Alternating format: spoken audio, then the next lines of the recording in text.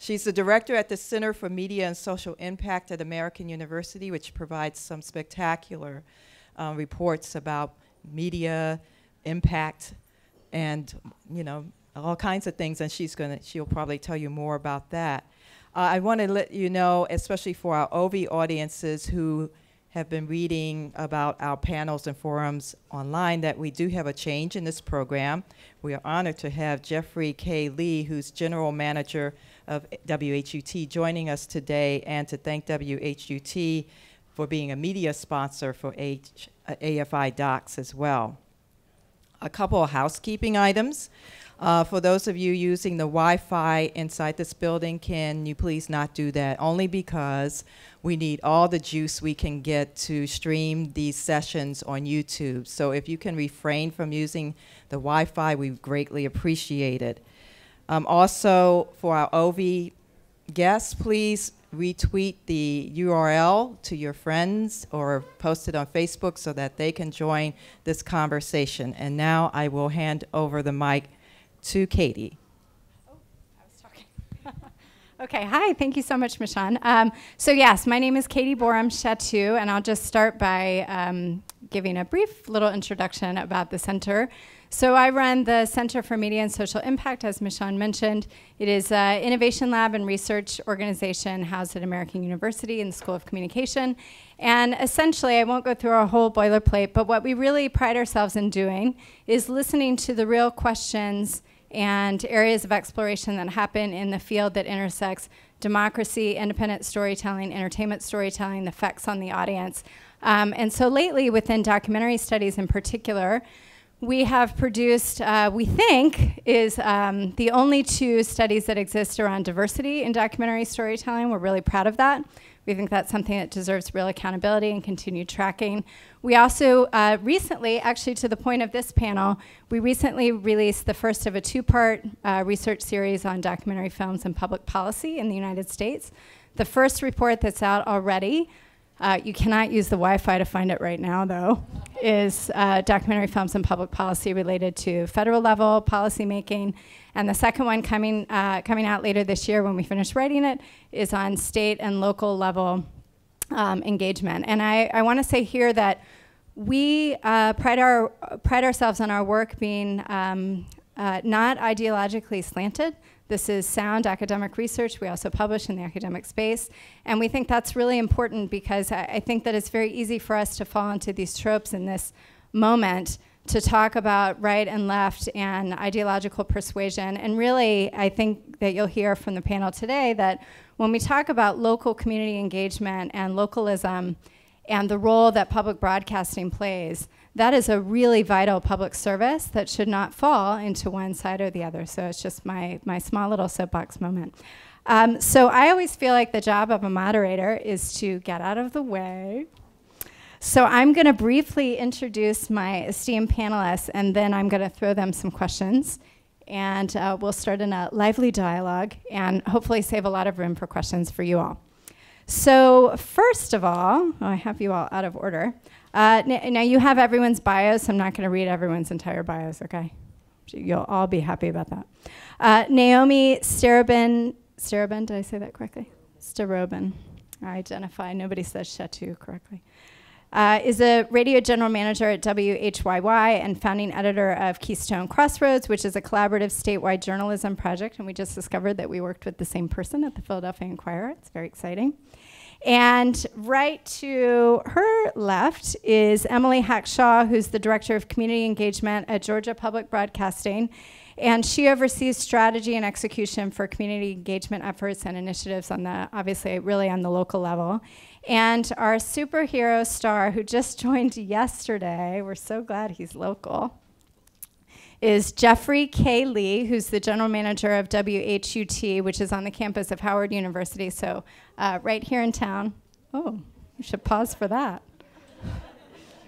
Yes, he has quite an amazing bio, which I'll not go into. But I just want to remind everyone again that really the point of this panel is to talk about the role that public broadcasting, both radio and television, really plays on the local level in communities around the country. And for many communities, public broadcasting is actually the only way in. So I think it's important for us to remember that. And those of us who live in cities, I think it's convenient for us to not think about that. But that's really the point of this conversation. So I'm going to start with you all and actually just ask you all to give a very brief, 1 or 2 sentences that describes how you approach your work or how you work in terms of localism and community engagement vis-a-vis this context.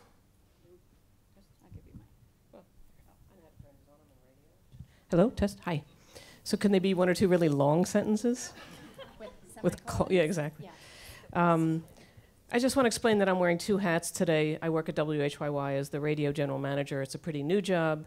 I was, as you said, the founding editor of a project called Keystone Crossroads, which is a statewide, state meaning the Keystone State, Pennsylvania, reporting collaborative among 4 public radio stations. And about 3 years ago, the project was born with CPB funding to the tune of about $2 million to report on the distressed cities in Pennsylvania, with the idea that Pennsylvania being a kind of parochial place, people could come together and discuss and understand and learn more about the roots of the distress in the cities, having to do with the disappearance of coal and steel, but also come together and look at solutions that have worked in different places and how could they work in my place. So that's what our journalism project has been about.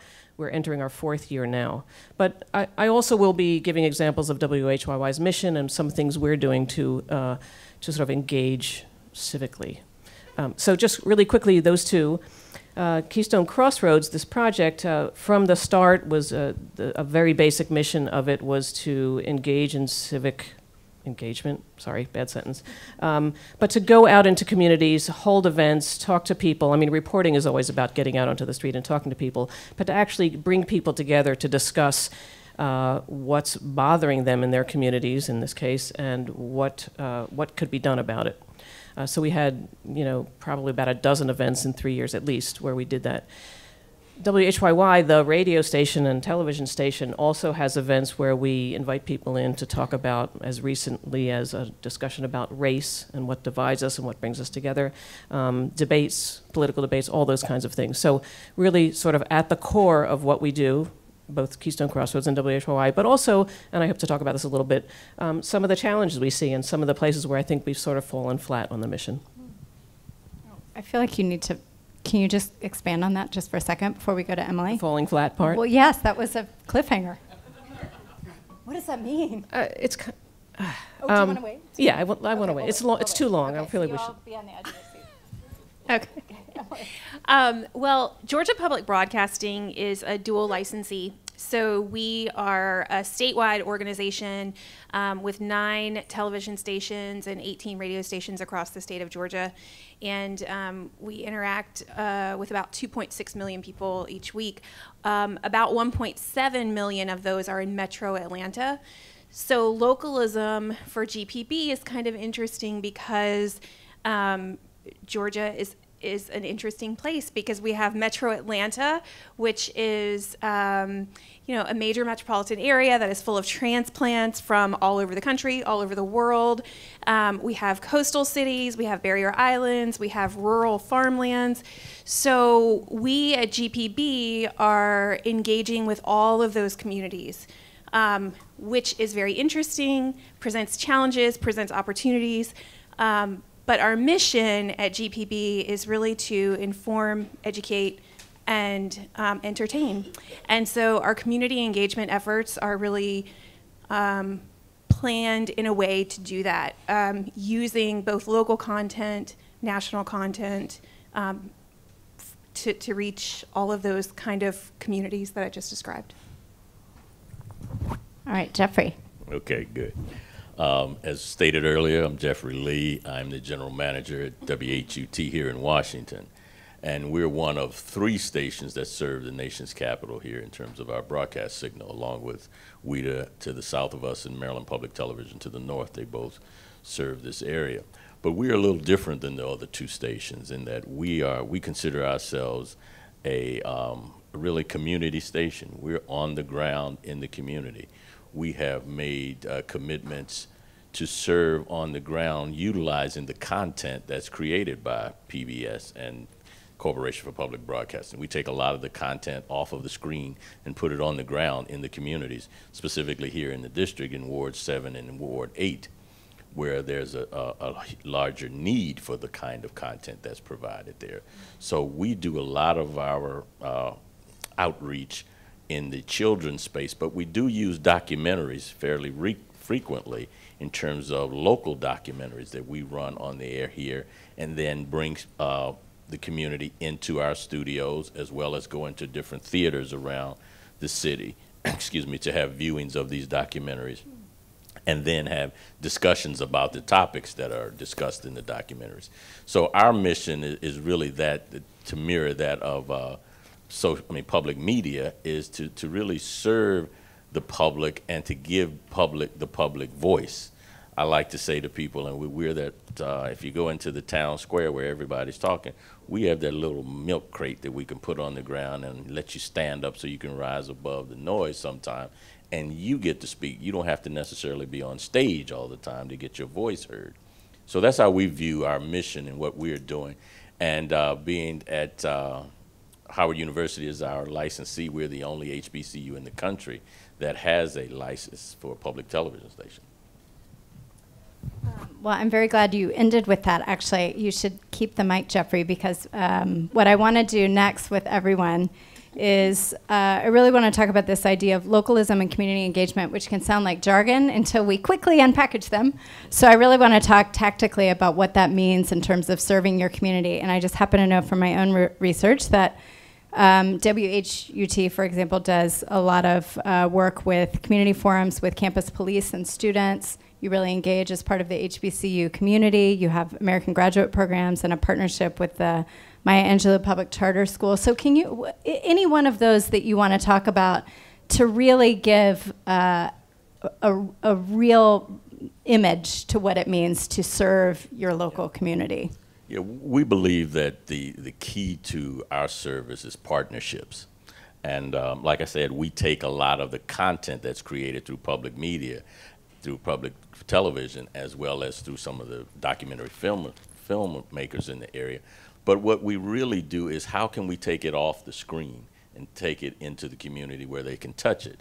And so all of the topics you talked about, when we live in the world that is a constantly changing world and issues come up, policing.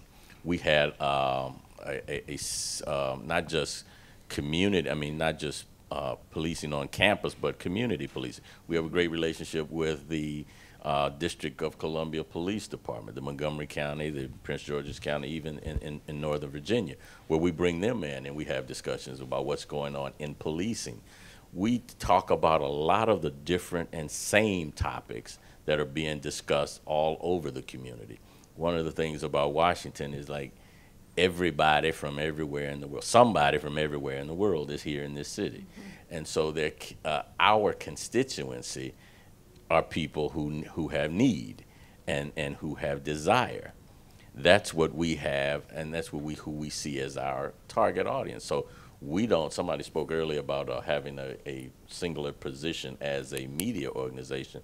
We absolutely don't have a position. We have a platform that we allow people to use in the community. We really are service-oriented to the community. But more directly to your question, it's about finding partners that we can work with to enhance those positions or those discussions that need to take place in the community.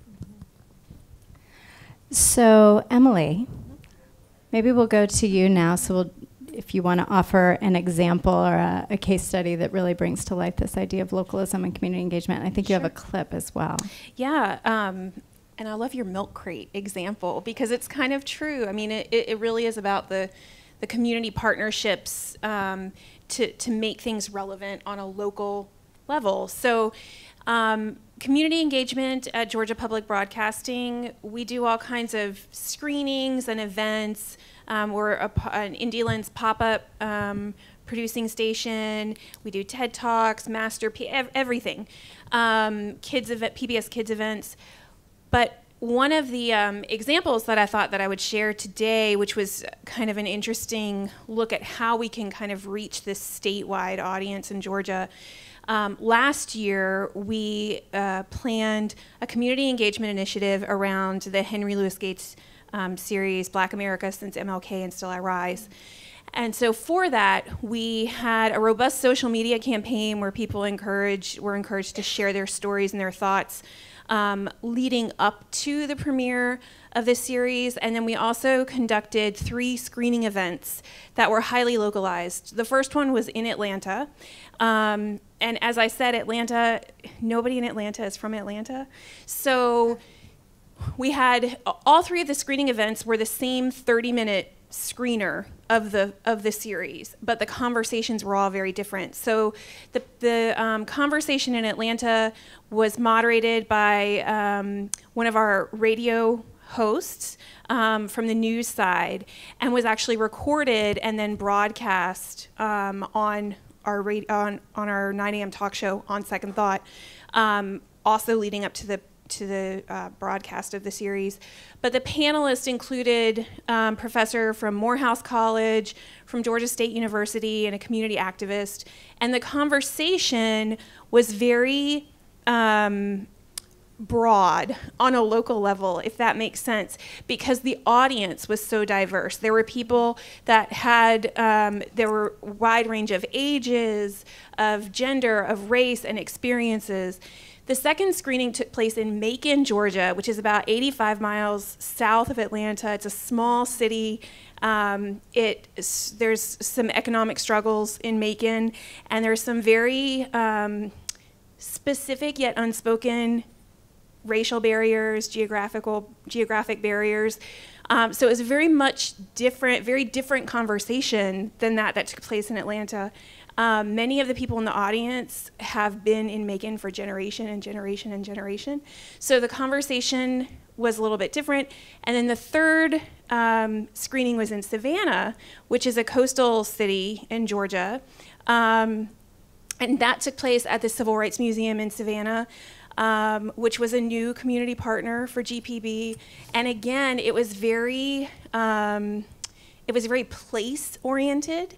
So it was just an interesting conversation, the way that all 3 of those happened in a different way. And then all of those people were communicating with us on social media, which kind of created this statewide conversation. So people in Atlanta, in Macon, and in Savannah were able to kind of experience a little bit of all 3 of those, which made it interesting. But the video clip that I wanted to share was we were one of, I think, 5 stations who worked with KCPT in Kansas City last year on their Redream project, which was a fascinating digital first project where each station produced micro documentaries kind of telling the story of people in the community and what their reality of the American dream is. So we produced 8 micro documentaries from individuals and families across the state, kind of representing all of those different kinds of populations that we have in Georgia. And we did 2 events around that. One was a screening party where everybody came together. We showed all the screenings, and it was kind of a celebration. But the other one, we focused on one of those micro documentaries that was focused on Nasiha Mujkanovic, who is a Bosnian refugee who has been in the United States for about 20 years. She is a kindergarten teaching assistant. And we held this screening event in Clarkston, Georgia, which is a really interesting place. Clarkston is about 10 miles outside of Atlanta. And it was a sleepy southern town. At one point, it was a suburb of Atlanta. The railway goes through there. But over the past 60 years, it has changed dramatically. Time magazine calls Clarkston the most diverse mile in the United States. There are over 60 languages spoken in this tiny little town.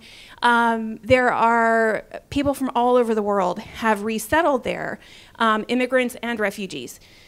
So we hosted this screening in Clarkston Nasiha was there at the Clarkston Community Center, and the audience was a mix of friends and family and neighbors from Clarkston, but we had people driving all the way from Macon and other parts of the state on a Tuesday night, which, if you don't know Atlanta traffic, that's like a huge, huge feat.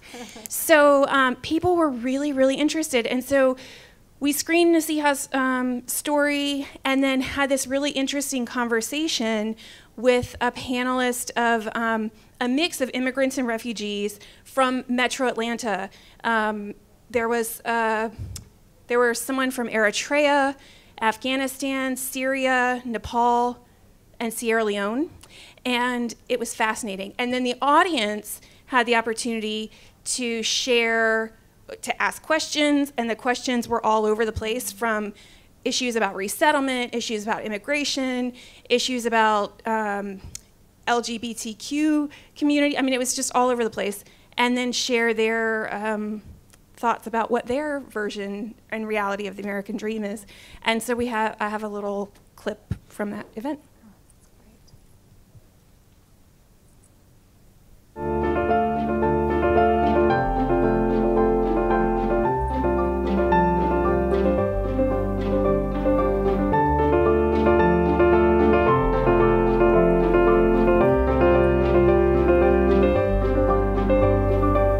I grew up in Bosnia in one of the small towns, not having a lot nor missing something. My sons and my husband, we take care of each other, sending children to school, paying bills like one of the ordinary family. Until 1992, the Navy come very close to us and they start bombing, so we cannot go anywhere except to go all the way to one of the concentration camps. You know where is my home? My home is in the United States, where nobody call me a refugee. This is a country that can offer a lot. As a parent, seeing my children being educated and having a job and living in peace. I mean, oh my God, peace. That's something like, I never know what's the value of peace. In order to be successful, you have to have a peace. Know how to love and not being afraid to have a voice. I think that we all are responsible for everything that is happening in this country. I think we can make it better.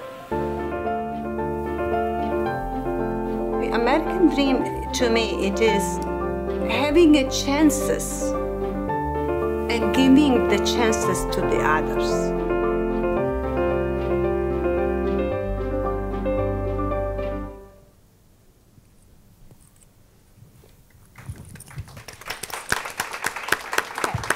So I feel like I know the answer to this, but why did those people drive from so far on this issue?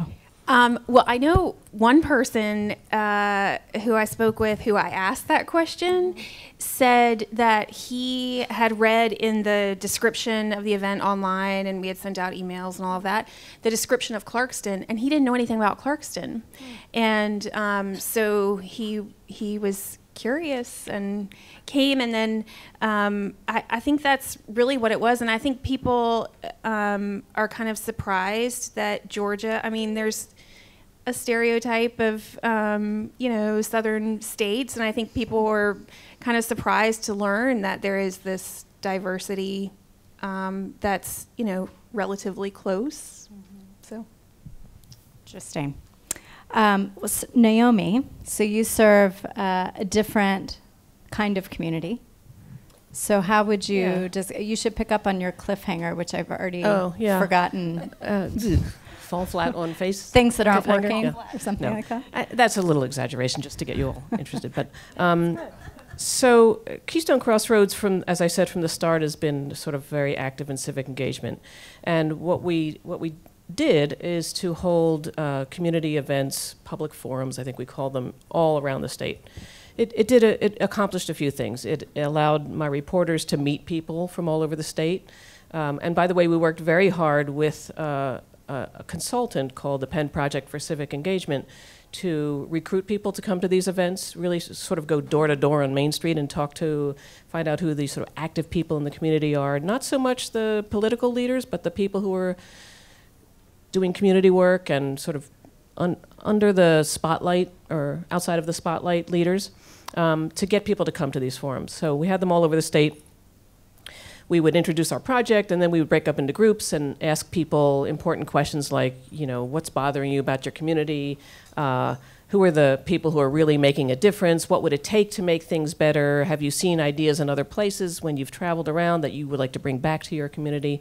And generally, these were really robust events where people who were, and don't forget, we're in distressed cities, so the people naturally who come to these events are already believers, right? They're optimistic. Maybe there's some nostalgia. And boy, I could do a whole 3-year project about nostalgia in Pennsylvania. But there's something about these people that they want to come together and talk. And some of them haven't met each other. So the great part about these events is, number one, my reporters got to understand a lot about things worth reporting about and sources for that reporting.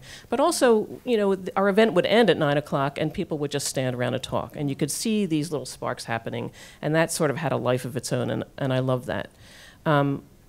The fall flat part is the follow-up, I think. We maybe did a few stories that were on the radio, but I feel like we went into these communities and said, hey, we're here, we're doing this great thing, and have fun and listen to us. We got them, but we didn't quite keep them in a robust way. So I think people can do a better job about that. I wanted to mention 2 more things. One is a project called Hearken, which is not our project, but one that we're using. Hearken is a I just met the founder. Yeah. Jennifer Brendel. Yeah. So this woman, Jennifer Brendel, used to be at WBEZ in Chicago, Chicago's public radio station, and she had a project called Curious City, where it's very simple, really. You go out and you ask your audience to suggest stories. You say to them, what are you curious about that you'd like the answer to? It could be, the popular ones are, what happens to all that stuff we put in the recycling bin? Or what's at the bottom of the lake? I don't know, that's one of the most popular, or the river, that's one of the most popular questions. So people submit these questions, and then through this Hearken, what's now called Hearken platform, you have people vote on, which question would you like us to answer? And so then you answer them. You have your reporters go out and answer them, and you present it. So we are doing that now at WHYY and at Keystone Crossroads. And I think that's a great way to get your audience involved, not just as passive taking in your stories, but earlier in the process to develop the stories and to pick them. That's number 2. Number 3, at some point during our project, we decided to do a podcast. It's called Grapple, because people grapple with problems in their communities. And this was our way of sort of doing a quick turn, and instead of just creating 3 or 4 minute features for the radio and blog posts or web posts, we decided we wanted to take a deeper dive and really have longer conversations with people and get down on the ground, talk to people about their struggles with their community, their nostalgia about their communities and their distressed cities, and their hopes and dreams. So we have a clip from Grapple. This, just to set it up really briefly, this is a young woman who lives in Hazelwood, which is a neighborhood of Pittsburgh, undergoing great change because it was sort of very involved in steel mill and coke mill plant. The site that was abandoned because those industries went, now being redeveloped for the tech industry, including Uber, autonomous vehicle research, and other things. So the big question we were looking at here in this episode of Grapple, and we'll just play you 2 minutes, is, what does the development of that site threaten to gentrify the community in a negative way, or will it, if you don't mind me saying so, gentrify in a positive way by involving people from the community and giving them jobs and not being a terrible neighbor? So we went and talked to, among other people, this young woman about racism in particular. I'm wondering, some of the people I've talked to say that there's kind of Hazelwood has always been a pretty diverse community, but there's also been a lot of racism here. Do you think that still stands? It's just audio. I'm sorry, could you start it over? Because this is a really great moment, and I don't want to lose it. I'm wondering, some of the people I've talked to say that there's kind of Hazelwood has always been a pretty diverse community, but there's also been a lot of racism here. Do you think that still stands? I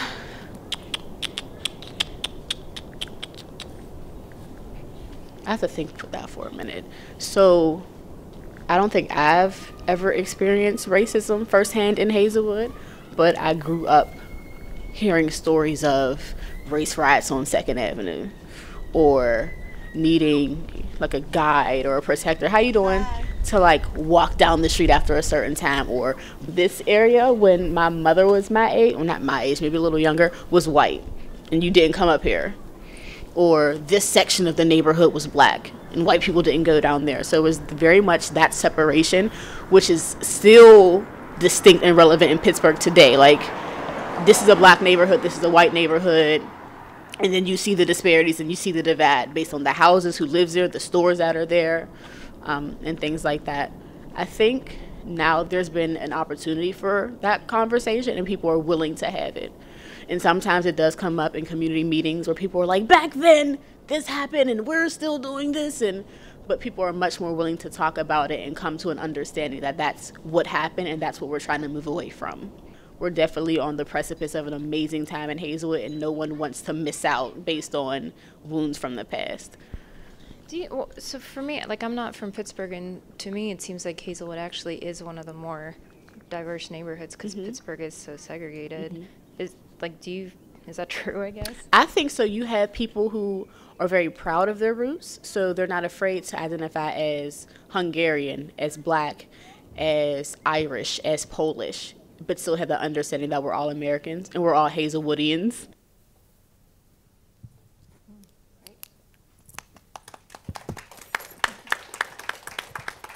Okay, so something that's come up with all three of you, and I wonder if you can each reflect on it, is actually I'm going to start with you, Naomi, because when I think about your work, I think about the changing models when we talk about public journalism over the years, right? So when I was working at the Inquirer in 1997 or something, the term was public journalism, civic journalism, now we have solutions journalism. So these all roughly mean being in the community in a really meaningful way. So thinking about the title of our panel here, when we talk about the sometimes lost art of civic deliberation, when we think about civic engagement, we think about voting, volunteering, there's a whole matrix of things that we officially define as civic engagement. But this art of civic deliberation, when we bring people together and we convene a conversation about tough issues, that is something that stories are uniquely able to do. So I wonder, I don't really have a question other than asking you to reflect on that, and really actually also asking you to reflect on why that's valuable, and what if we don't have that? The newsroom at WHYY doesn't reflect the city. I'll just put it that way. Philadelphia is about 40% black.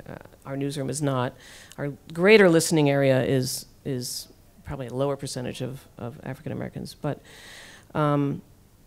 we are undergoing a very big sort of look into what we do, and how can we make it more diverse? How can we grow our audience in ways that go beyond the typical public media audience? The typical public media audience looks kind of like me, frankly, white, 50 to 70 years old, well-educated, higher on the, I'm not higher on the economic scale because I'm in public media, but those kind of people. And it's just, it's kind of great in a way because we have really loyal listeners, devoted listeners, but we're not reaching everybody, and it's important too. So these projects I talk about, am I answering your question? These projects that I'm talking about, where we co-sponsor a debate with the NAACP, and we reach audiences that maybe are hearing about the event through them and not through us, or not, in addition to through us, or we have a storefront kind of presence where in a neighborhood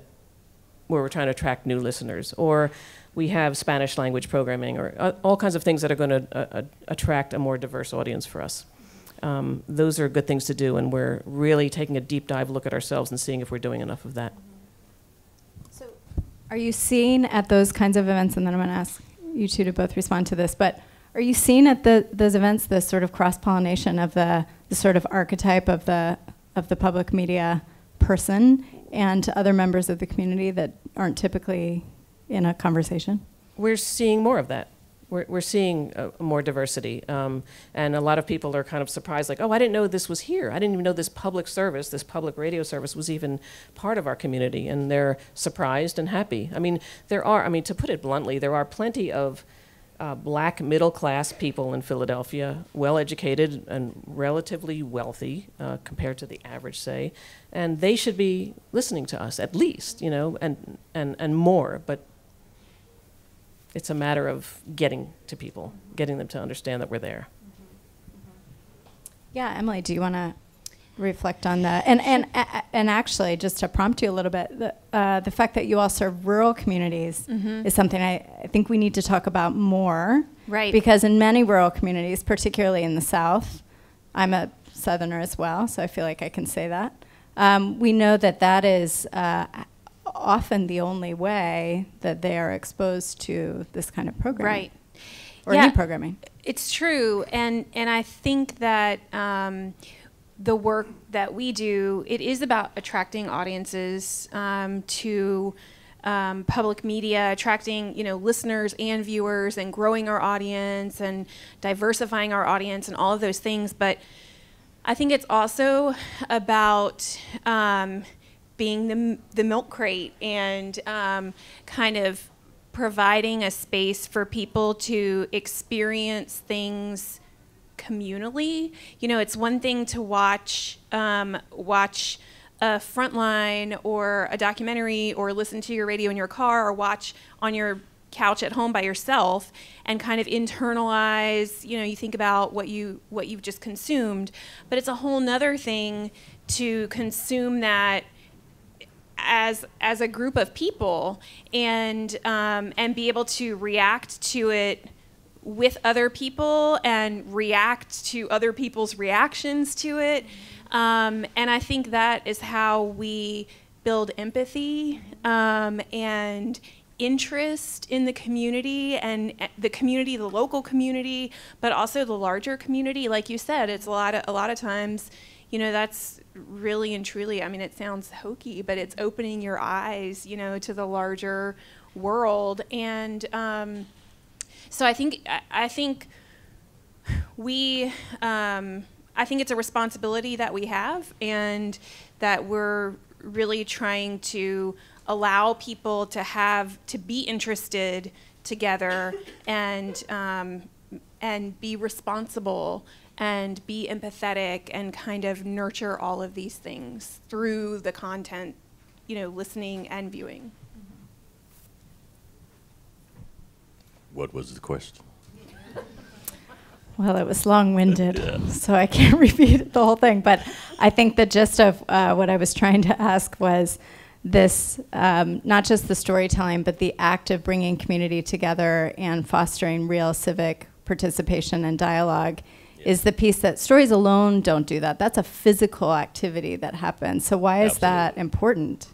Well, yeah, it is absolutely important, and you're absolutely right. It's not just the programming that does that. It's a commitment, and it's a commitment to opening thought. That's one of the things I like most about public media is it generates thought.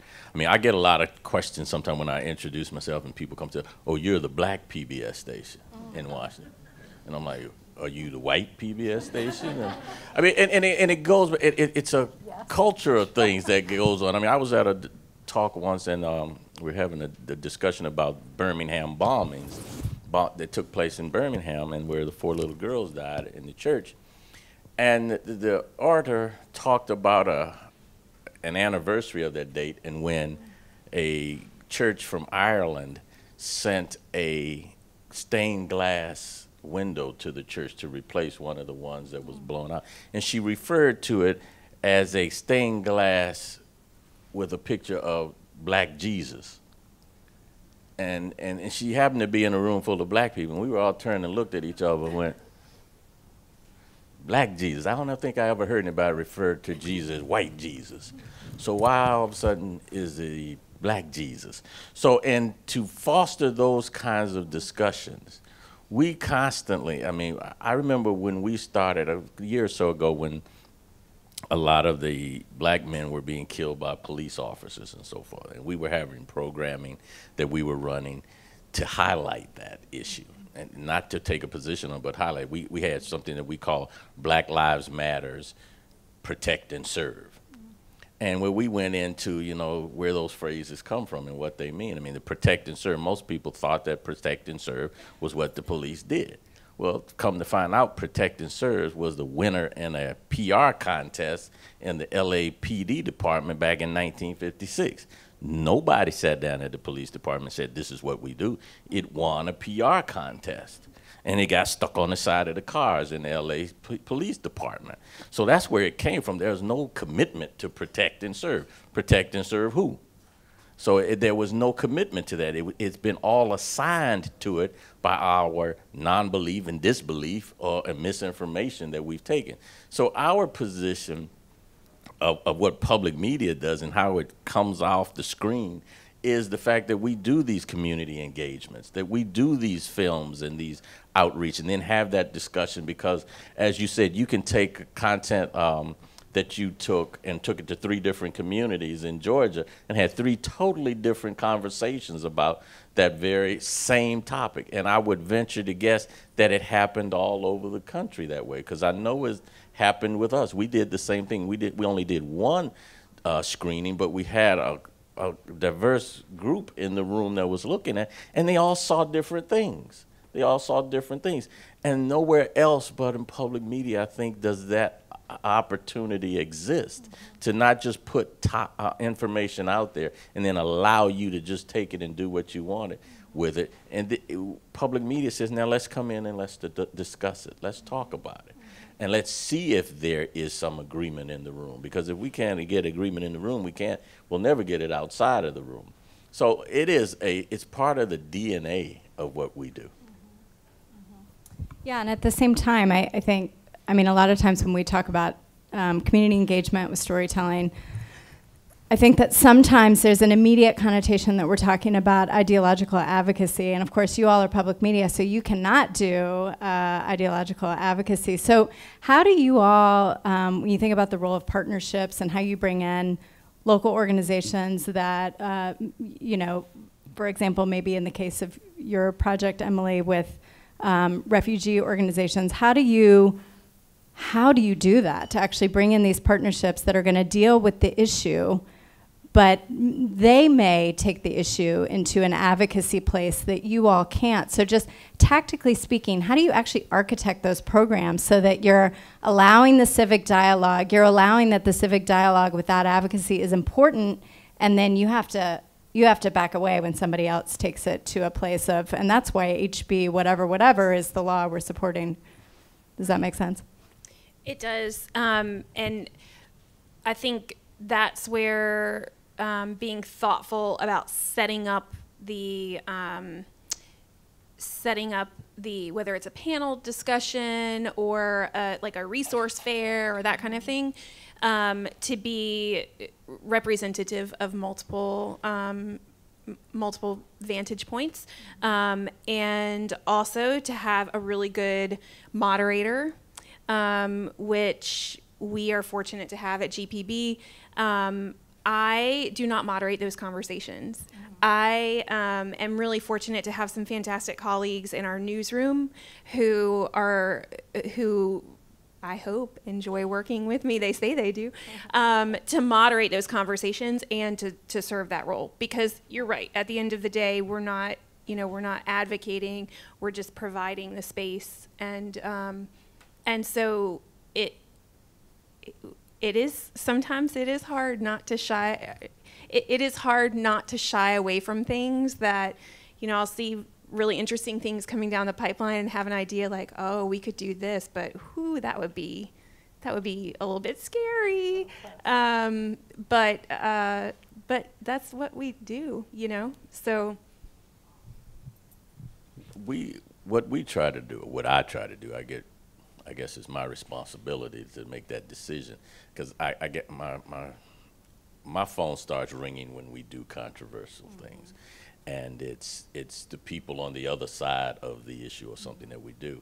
It's like PBS has a series coming up soon on the Arab Americans, which is a series that we've run before, the Arab Americans.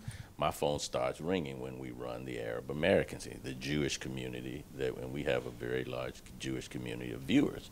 And they are loyal viewers, and they call up and they threaten me, and they say, hey, you know, this, that. And it's, you know, my response to them, I say, if we don't run it, does it mean it didn't happen?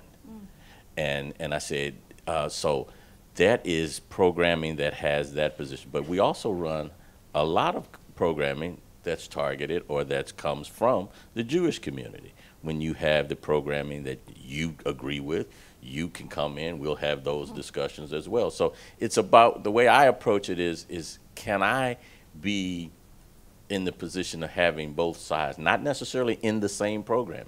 It may not be that I have to have a Jewish position versus an Arab position and vice versa, but that over the course of a programming schedule, over the course of the year, we will try to have a diverse programming offering to the community. I had one guy call me once and said, it was during this Black Lives Matter issue and protecting. So he said, you get public funds, you cannot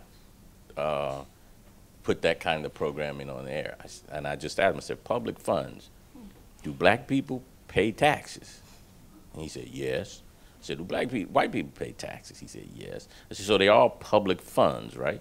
I said, so the position that's taken in the program is all supported by public funds. It's not that we are taking a position one way or the other. I appreciate your call because I appreciate your passion also for your position. And as we talked it out, we became good friends as we talked about this because we were able to hear other sides of the argument that we don't have. It's sort of a microcosm of what's going on in the country as a whole. We go to our safe spaces where everybody says what we already agree with. And so it's an ongoing process that you have to do. Could I read, there's a man named Bill Siemering who's one of the founders of public radio, and he, back in 1970, came up with a mission statement, which, except for one word, I think you'd feel is modern. So, and I'll just read part of it. Mission statement for NPR. It should serve the individual, should promote personal growth, should regard individual differences among men, that's the word, with respect and joy rather than derision and hate, should celebrate the human experience as infinitely varied rather than vacuous and banal, should encourage a sense of active, constructive participation rather than apathetic helplessness. I just love it, and I think it works today. I think we're all working for that, not always hitting 100%. Yeah, and I think I'm going to open it up to audience questions in 35 seconds, but I think just to reflect back on the title of this panel about the idea of a civil society, I think that we can all agree that it's a civil society, which I think in our echo chamber Facebook environment, it's awfully hard to have real civic dialogue, I think, digitally, but this space where people come together physically, it's very hard to for many people to be hateful physically in front of others. So this idea of civic deliberation, I think, is the key, and the convening function that public media plays. And it's just one little bit that I want to add from my own work and observation about this is, you know, years ago there was some media research that said that actually, despite what we think with ideologically polarized news environments, so thinking about the polar extremes between, say, MSNBC and Fox News, there is this belief, and this has probably changed a bit by now, but this idea that we are all ideologically, or from a partisan perspective, so deeply polarized in almost every issue. And actually, there's media research that shows that that's just not true. We're just believing that.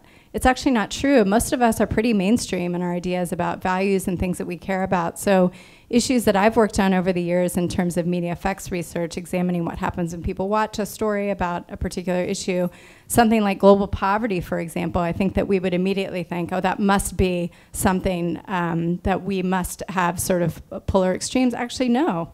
Republicans and Democrats actually feel equally the same about global poverty when you expose them to a story. So I feel like this space that public media can serve in a civil society of raising issues, not advocating either way, but raising issues, bringing people together to have a conversation, that is worth protecting and celebrating, and not saying that we're always doing it in service of an advocacy goal. Now that's for other people to do, right? Would you all agree? Now that I'm making you agree, because you're sitting next to me. Yes. I mean, if you look at this, there's something called Solutions Journalism Network. Yes. They're out of New York City, and they get grants, and they give reporting outfits like mine money to look at solutions, not just incessantly talk about problems. And it was really worked well for us.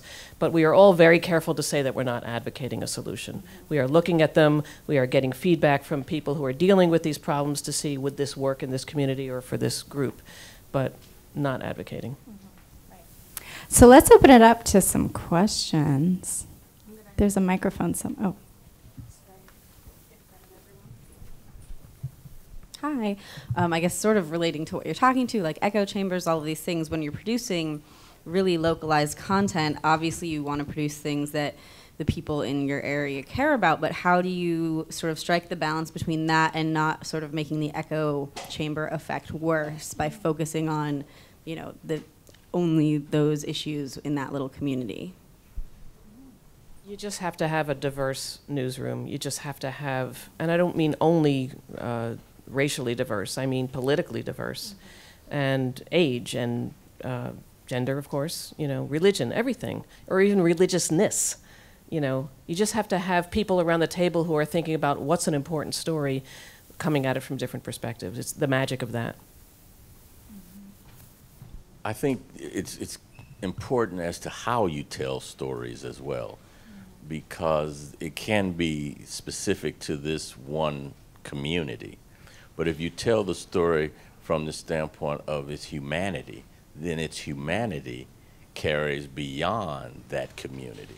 That issue that popped, or you tell it from the perspective of that community, but the issue of humanity goes across all communities. So you look deeper than just the surface of the story. I mean, it's like an example I use is, everybody's heard of the D.W. Griffith Birth of a Nation. But then there was another film came out about a year or so ago called Birth of a Nation. And it was the same period of time, but from a different perspective. And perspective is everything when it comes to telling stories. And what the wow factor is, it comes into play when you hear something from a different perspective, and you can go, I never thought about it that way. And I think that's when we do our best work, when we offer those stories from different perspectives to our audience.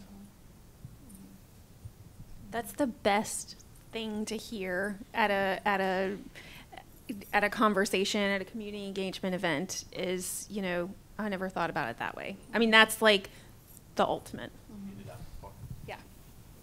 Yeah, and I feel like, I mean, I'll just add to that a little bit. Like, when you think about something like the Syrian refugee crisis, and you look at the role that sort of big journalism is playing in that, right? Reporting on the numbers, what's happening, the humanitarian crisis, all of that.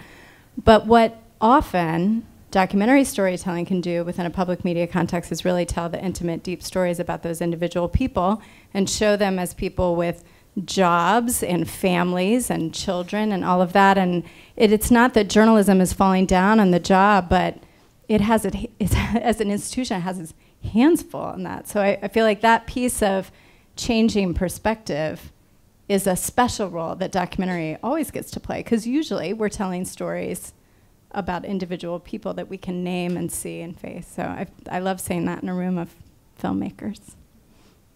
Who else? Oh, it's time to, really? Oh.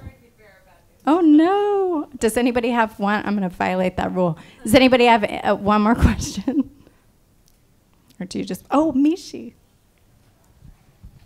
A quick or maybe not so quick question. I'm Mishi Ibrahim, I'm with PBS, and we are living in an interesting time right now where the discourse is not civil often. And so I'm just curious quickly if you could talk a little bit about the challenges you all face as being the town hall for your community. Are there any issues, are there any challenges that you're facing in this day and age as opposed to other times? You may know that NPR decided to drop the comments section on their website. We did the same. We did it for different reasons in NPR, but I think other outfits have done that. Call out if you know of others. I know there's some more major outlets that have decided to. It's not a civil discourse sometimes. It's kind of a combination of predictable and ugly in some cases, and you look for the robust discourse. Right now it's moved to Facebook. Sometimes it's robust, sometimes it's still ugly and uncivil. But that's sort of the state of things. I just think we're in an evolutionary process here where hopefully we're going to make our way back to a civil society. But when we look back to when we had a civil society, we had leadership and we had rules. I mean, I think social media has, to some extent, allowed all of that to go away. I am, my own ruler now in social media, as we can tell by the people who tweet and so forth and so on. And there are no guidelines for that. So it says to people on an individual basis, do what you do. You go be you, you do you, and so forth and so on. And it doesn't allow us to have the empathy that we used to, the sympathy that we used to. And I think the storytelling is what can bring it back, because on a larger basis, we can tell a story. Because I would defy most people to tell somebody's political persuasion of a well-told story that's not about politics. If you have empathy for somebody, you don't stop your empathy and go, well, wait a minute, is that a Republican or Democrat, or is that something or something? You have empathy for that story, that issue, that person. And when we get back to not the labels, but the humanity of how we live together, I think we're going to do that. But we're in a difficult place right now. I agree with you, and it's difficult to do that. All right, I think that's it. Thank you all so much. A special thank you to Jefferi for coming down with no notice at all. Amazing. I feel like we want to work with you here in DC. So thank you all very much for coming, and thank you all for your kind attention. Excellent.